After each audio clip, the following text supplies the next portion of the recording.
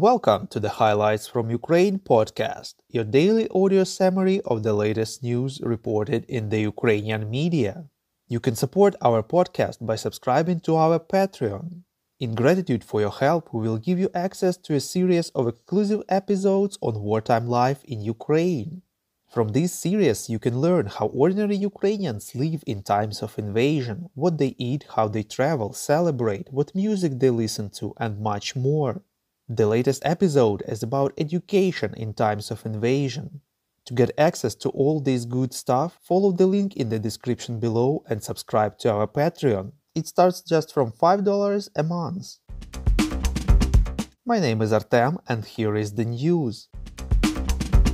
194 days less the Russian invasion of Ukraine. The state-owned nuclear energy generating company of Ukraine, Energoatom, unloaded and disconnected from the grid last power unit number 6 of the Zaporizhzhia nuclear power plant, reports Interfax Ukraine. Before, the last line that connected the nuclear power plant to the power system of Ukraine has been disconnected as a result of a fire that occurred due to Russian shelling. As Energoatom noted, in the last 3 days, the Russian forces have continued intensive shelling of the territory around the Zaporizhzhia power plant. The president of Ukraine said that this is the second time when, due to the Russian shelling, the Zaporizhzhia power plant is one step away from a radiation disaster.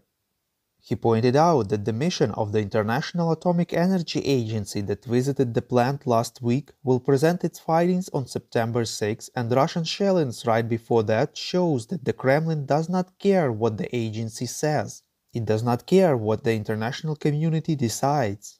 Russia is interested only in keeping the situation the worst for the longest time possible, believes Zelensky. He thinks that this can be corrected only by strengthening sanctions, only by officially recognizing Russia as a terrorist state at all levels. He also discussed this issue during a phone call with the French President Emmanuel Macron. Minister of Foreign Affairs of Ukraine, Dmytro Kuleba, believes that the reason why Russia is trying to disrupt the work of the nuclear power plant is so that Ukraine could not help the EU ease the energy crisis this winter by exporting electricity. The UK Foreign Minister Liz Truss won nomination for the new Prime Minister instead of Boris Johnson, reports Ukrinform. It is expected that the Queen will appoint her on September 6. Ukrainian ambassador to the UK, Vadim Pristaiko, expects a phone call from Truss to Ukrainian President Volodymyr Zelensky after her formal appointment, as well as a visit to Ukraine. In his evening video address, Zelensky said that he is looking forward to the start of cooperation with Liz Truss as a new prime minister. He stressed that people of Ukraine know her well.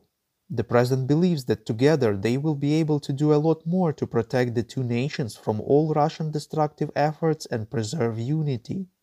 Zelensky held a phone call with Boris Johnson and thanked him, calling the UK prime minister a great friend of Ukrainian people. German media Spiegel informs that NATO may cover 50% of Ukraine's winter equipment needs, reports Zerkalo Tyzhnya. According to the media sources, Ukrainian Defense Minister Oleksiy Reznikov gave to the alliance a list of needs of the Ukrainian army for the upcoming winter, and NATO is coordinating member states' response to this request. The alliance is hoping to meet at least half of them. In particular, it is about warm uniforms, winter shoes, and winter tents. At the same time, according to the publication, the search for winter equipment is difficult, in particular because stock in most countries are mainly reserved for national consumption, and there is also demand for winter clothing on the world market. The US, Canada, Sweden and Finland has already promised supplies. Germany plans to make contributions as well, even though it has problems with stock. Prime Minister of Ukraine Denis Shmyhal stated that $326 billion in direct damage from Russia's aggression has already been verified by the government and the World Bank, reports Ekonomichna Pravda.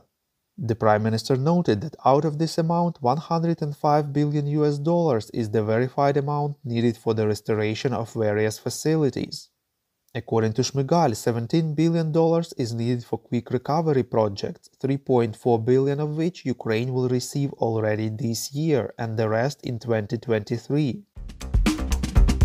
The General Staff of Ukraine informs that Ukrainian forces successfully repelled enemy offensive attempts in the areas of Solidar, Zaitsevo, Shakhta Butivka, and Spartak in the Donetsk region, reports Unian.